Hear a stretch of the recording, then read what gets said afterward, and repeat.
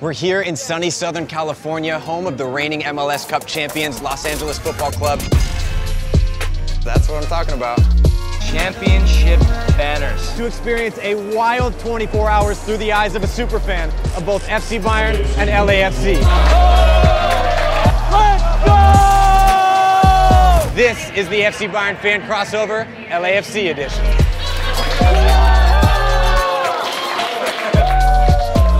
Campeones.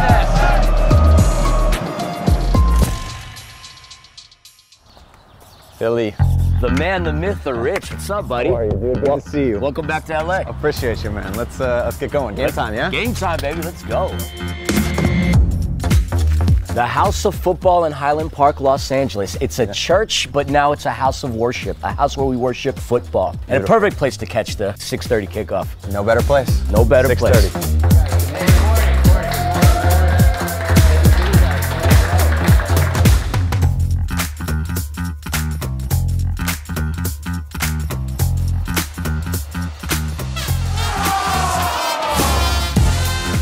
They opened this up like right around like the COVID time period, which obviously was tough, but how it's grown, how it's developed. Like you come here and there were like 2 or 3 people.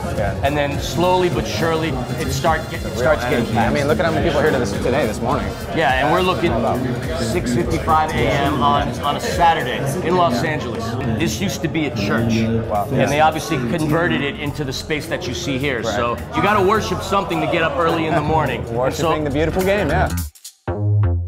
What is it about the energy and the atmosphere and watching Bayern together with other people?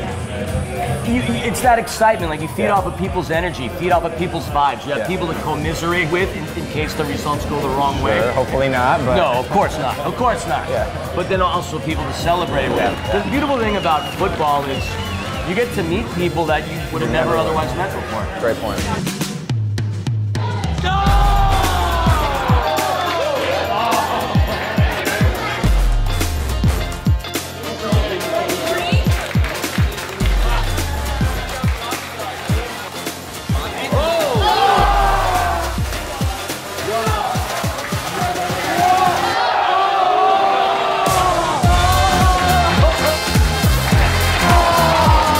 A little something for you guys for hosting us this morning.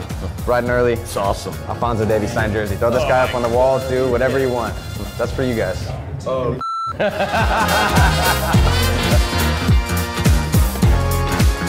Philly started the day with a win. Yes, sir. Now take me upstairs. That energy was great. Show me what we got going upstairs. You're going to spend a lot of money. Just warning you right now. Okay.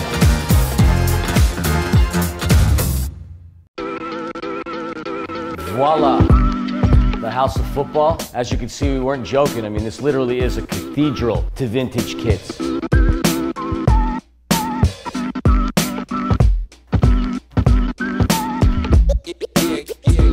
My father's side of the family, they immigrated from Eastern Europe, Romania to be specific, and they went and settled in Munich. My mother's side, they immigrated to New York. So every summer, we would leave New York and spend it in Munich. In 1990, I was in Munich when West Germany beat Argentina. Wow. Up to that point, the only thing that I loved and knew was baseball and the New York Mets. At that point, that's when I got indoctrinated into the sport. Then I had my cousins, then I had my uncles, then I had my aunts, then I had their cousins that I've never even met before, throwing Bayern Munich gear my way.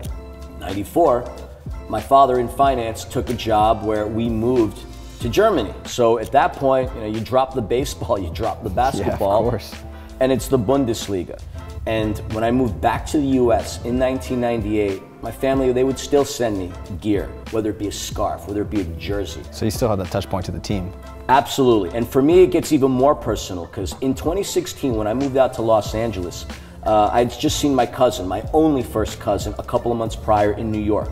But he unfortunately lost his life Christmas Eve driving to my aunt's house for dinner. So anytime I think of Bayern, in particular, I think of him. As my only first cousin, he meant the world to me. I mean, he indoctrinated me into so many things. So for me, it hits to the core. Do you feel that connection on a family level to Bayern Munich?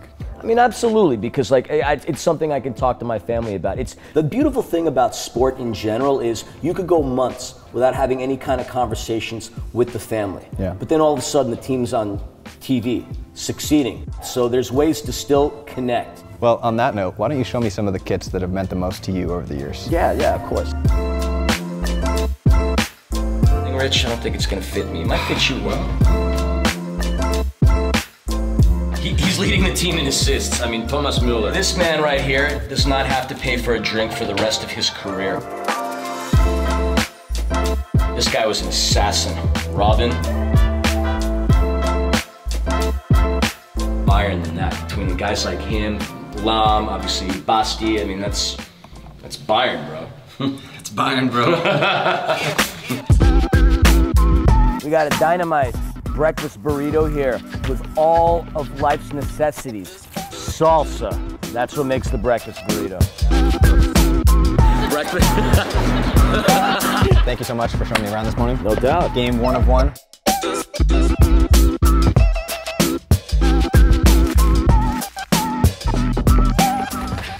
Yo, you ain't MTV Cribs.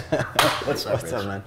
Appreciate you having us here. And like, welcome to my humble abode. About to walk into world-famous Philip Monsters Studios. See ya. I'm excited. This is where I record a lot of podcasts, do a lot of fun media stuff, record some music. Got the whole setup here, man. Yeah, ready to go. So, Philly, how did you fall in love with LAFC and what makes this club special? So I moved here in 2016 with my wife. We didn't have any friends or family out here. We took job opportunities to move out from the East Coast to the West. And how we came across LAFC originally, believe it or not, was the newspaper. There was a put your deposit down scenario, and we signed on to our season tickets in 2017. Fast forward to 2018, April, we get to Banc of California Stadium. We're at the game and we fell in love. It was love at first sight. It was everything that I would have wanted. All of my friends that I've made in LA, all of my social networks, business opportunities, anything you can think of, it all stems from LAFC. Now, you also mentioned something about a podcast here. Talk to us about how you live your fandom in your everyday life. I met my best friend 2 rows in front of me in the Founders Club. We started an LAFC podcast late 2018, starting 2019. 240 episodes in. We've been downloaded 250,000 times in countless countries. We go to the games, even if it's a 7 p.m. game. We're there 9, 10 a.m. on Christmas Tree Lane with our tent. We go to the game, we watch the game. We come back later. We record the podcast. That'll take us to about 2 and 3 in the morning, and then that's it. And so these are long days for us, but wow. I mean, when you love what you're doing and you love everything around you, it doesn't feel like work. We had a player that we love, Chicho Arango. He'll pop in on our Instagram lives when we're filming at the stadium. It's just so cool to like be that close and that connected. That's definitely one of the benefits of having created the pod. Talk us through what the rest of your day looks like. Where do we go from here? So from here on out, we're gonna head on over to Christmas Tree Lane, where you're really gonna get to feel the heartbeats of this team. Thought that breakfast burrito you had earlier was top notch. Wait till you have some pupusas and some chilaquiles. You're gonna make my mouth water just thinking about it. I mean, let's get in the car and go right now. I'm ready to go. I'll drive. Let's go. Okay, let's do it. Gotta love that LA traffic, but here we are. What's up, everybody? Welcome to Christmas Tree Lane. Thank you for having us.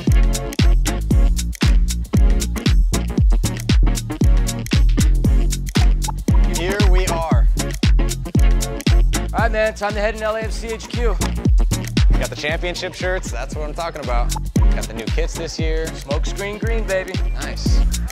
Nice, man. And the Sunset Club, and that's where the main concourse is. Wow. If there was ever a home away from home, it's the Founders Club. This is where I've been since day 0. The BMO Founders Club. Let me correct myself. Hello, ladies. How are you? Hi, guys. This is where, if I was a season ticket holder, which I am, yeah, this is where I would sit. This is where you do sit. Yeah, this is exactly where I sit. I couldn't have it any other way. What you're looking at to orientate yourself, that's the north end. City view, but more importantly, Rich, banners. Championship banners. 2022. Love to see it. Take me to your seats. Where are your seats? Right down here. Let's do it. And I'm not obstructing anybody's view. Beautiful downtown Los Angeles.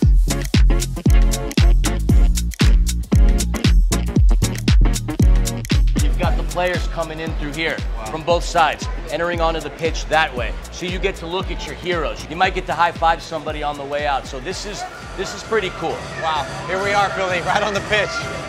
Right? Before game time, the anticipation, the excitement, and of course, the man, the myth, the other legend. Welcome! Hello, Rich. us, German football culture was an aspiration. We studied it, we visited, and there's a lot of Angelinos who already know about football culture. They just didn't have the home. They didn't have a safe standing supporter section, to be really specific. So when we created the home, people came.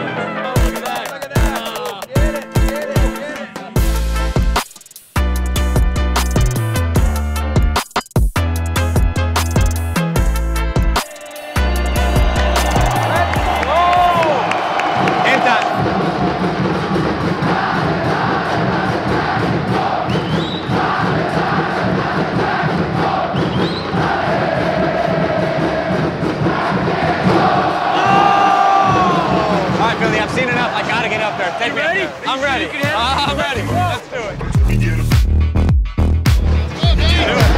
Campeones.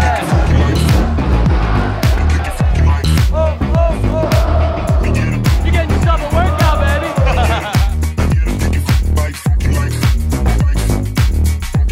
This is unbelievable. The environment, the atmosphere, you can feel it all. It's impossible to not throw your hands up in the air, right? Like you want to be part of this. This is unbelievable. Now, we just need a goal. 3, 2, 1, 2.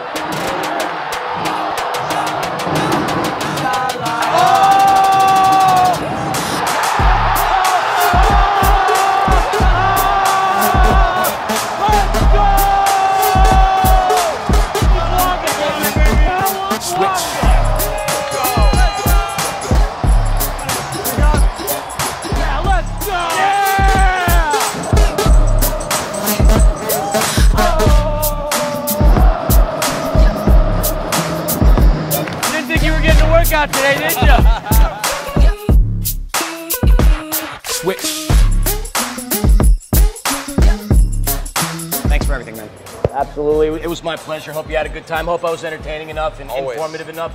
More importantly, I hope you had a good time. Always. Always. Crazy 24 hours through your eyes. FC Bayern and LAFC. Just a day in the life of. Just a day in the life of Philly.